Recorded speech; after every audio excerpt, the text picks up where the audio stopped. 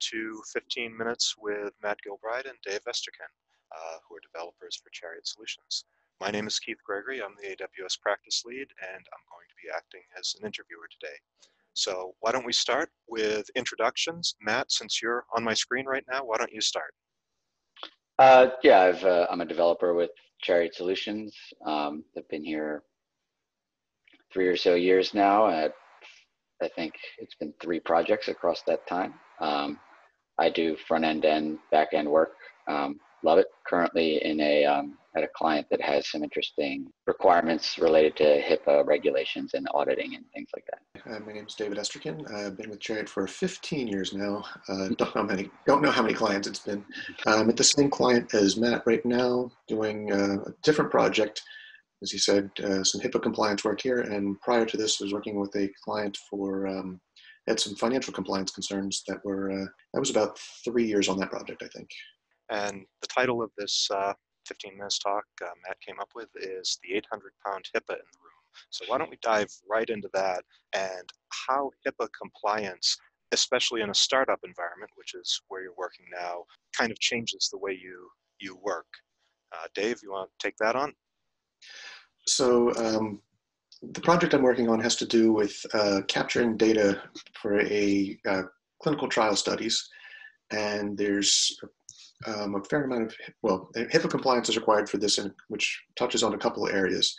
It has to be, all information needs to be kept private, so nothing personal can be shared, and the tracking of any change needs to be kept to a minute detail about exactly who did what and when.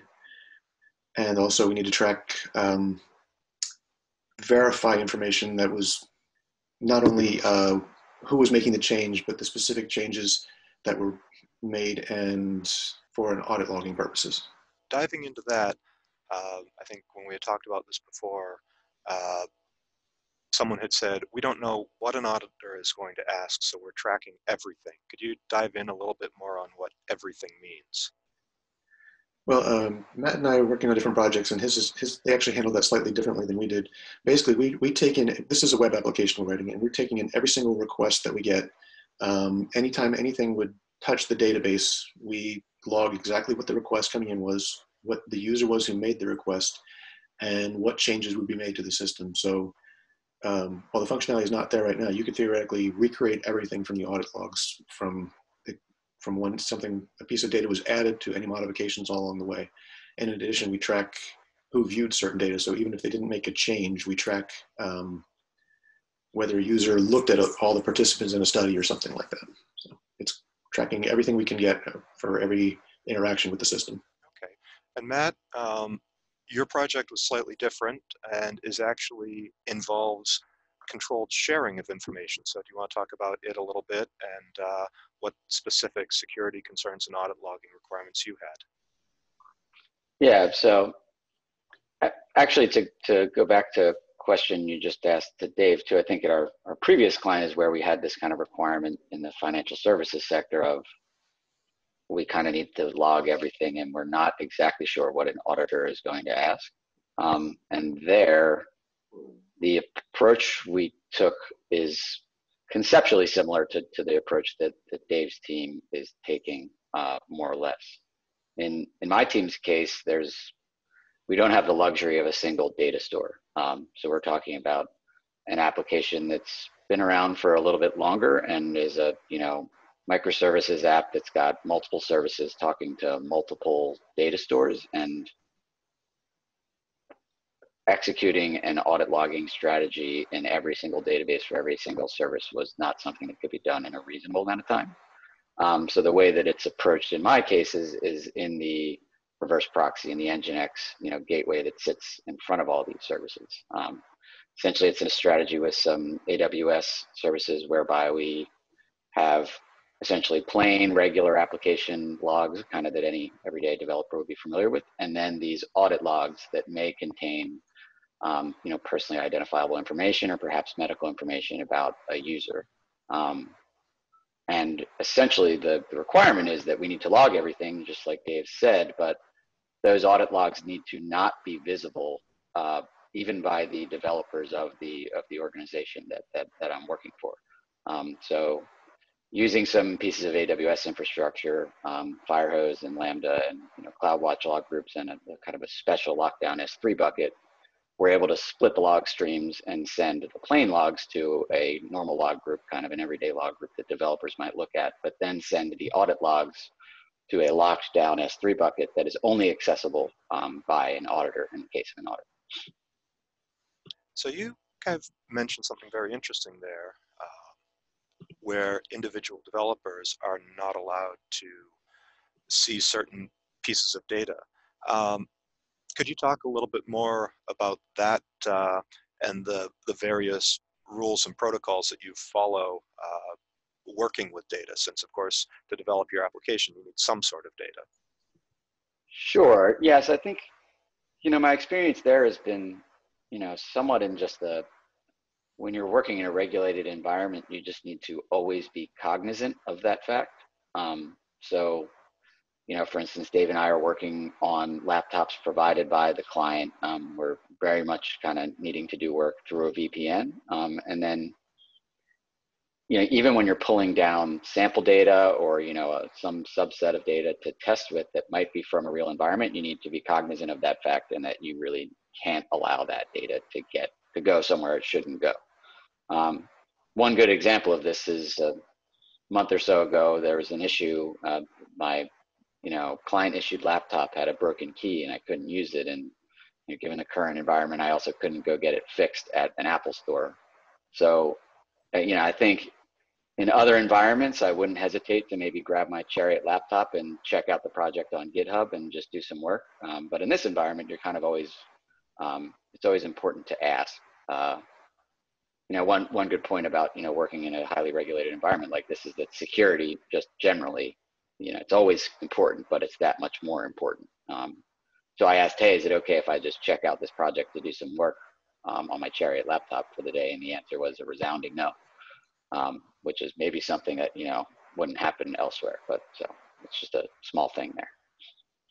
Okay, well, important to know. Dave, you had mentioned with your process of doing releases, you have a very restrictive process where you have to completely plan your sprints in advance. Nothing is released when it's ready. It all has to go. In other companies, I've heard the term, when the train leaves the station, everything has to be on it. And you also have to track information in a way that can be tracked down, can't be changed, write once approach. Can you dive into that a little bit? Well, the release schedule is a little bit different, but in terms of tasks that were developed for a sprint or a development cycle, there's a specific tracking to that. The requirements are defined for whatever the development task is, and that needs to be tied to the development ticket. And then every commit that's made that goes makes it into the main branch is tied to that ticket and therefore tied back to the requirement. So that way there's an audit trail not only in the application, but actually of the code itself.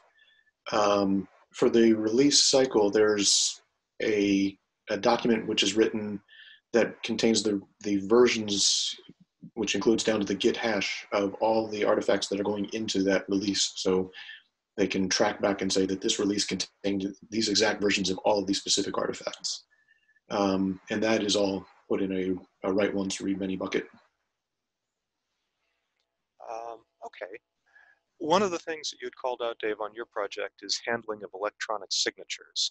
Since this clinical trial data is being uploaded by end users, and you want to be able to ensure that the users, once they upload it, it's coming from them and they aren't able to repudiate that upload.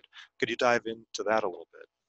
Sure. So it's an interesting thing that basically in a clinical trial, what happens right now for the most part is the person asking the questions or doing the review of the patient has paper forms that they fill out and then they sign them and then they get filed away like that, when this now has to be the electronic replacement of that.